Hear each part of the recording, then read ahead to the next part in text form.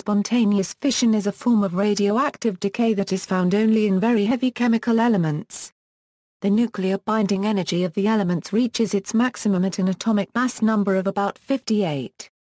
Spontaneous breakdown into smaller nuclei and a few isolated nuclear particles becomes possible at greater atomic mass numbers.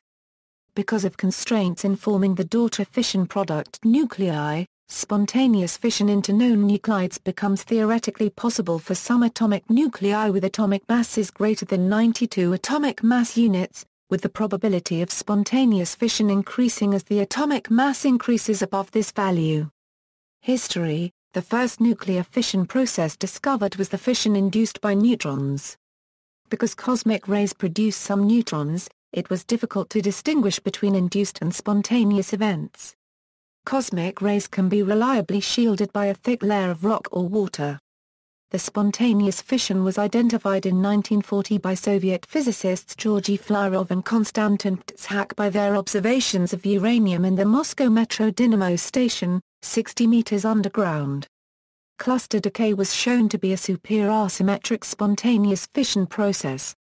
Feasibility elemental equals the lightest natural nuclides that are hypothetically subject to spontaneous fission are niobium-93 and molybdenum-94.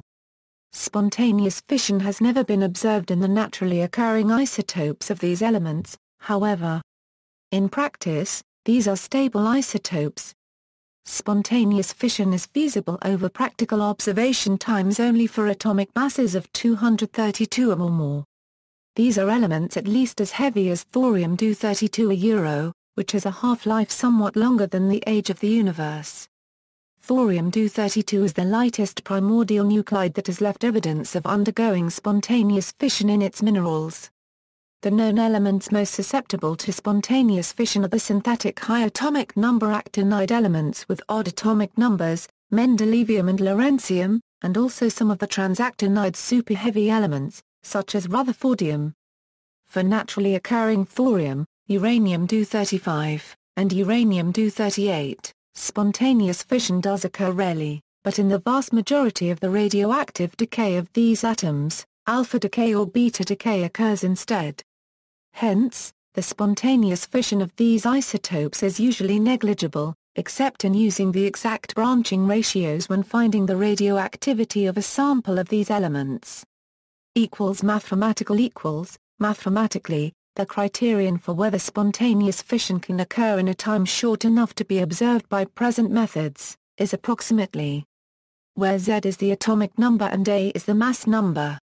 Spontaneous fission rates, in practice 239 Pu will invariably contain a certain amount of 240 Pu due to the tendency of 239 Pu to absorb an additional neutron during production. 240 Pu's high rate of spontaneous fission events makes it an undesirable contaminant.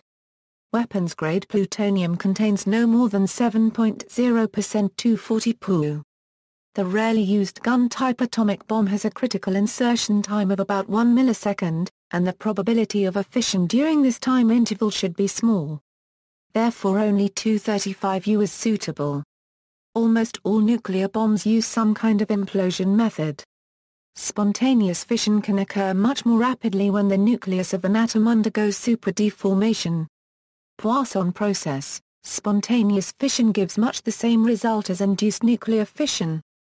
However, like other forms of radioactive decay, it occurs due to quantum tunneling, without the atom having been struck by a neutron or other particle as an induced nuclear fission. Spontaneous fissions release neutrons as all fissions do, so if a critical mass is present, a spontaneous fission can initiate a self-sustaining chain reaction. Radioisotopes for which spontaneous fission is not negligible can be used as neutron sources. For example, californium-252 can be used for this purpose. The neutrons released can be used to inspect airline luggage for hidden explosives, to gauge the moisture content of soil in highway and building construction, or to measure the moisture of materials stored in silos, for example. As long as the spontaneous fission gives a negligible reduction of the number of nuclei that can undergo such fission, this process can be approximated closely as a Poisson process. In this situation, For short time intervals, the probability of a spontaneous fission is directly proportional to the length of time. The spontaneous fission of uranium-238 and uranium-235 does leave trails of damage in the crystal structure of uranium-containing minerals when the fission fragments recoil through them. These trails, or fission tracks, are the foundation of the radiometric dating method called fission track dating. Notes: G. Scharf-Goldhaber and G. S. Kleber. Spontaneous emission of neutrons from uranium. Phys. Rev 70, 229 Euro 229. Bibcode, 1946 PHRV.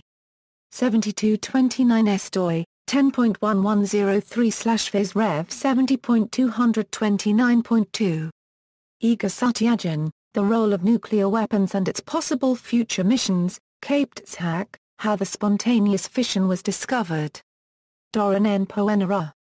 Al. Spontaneous Emission of Heavy Clusters. Journal of Physics G, Nuclear Physics 10, L183 Euro L189. Bibcode, 1984 JPHG.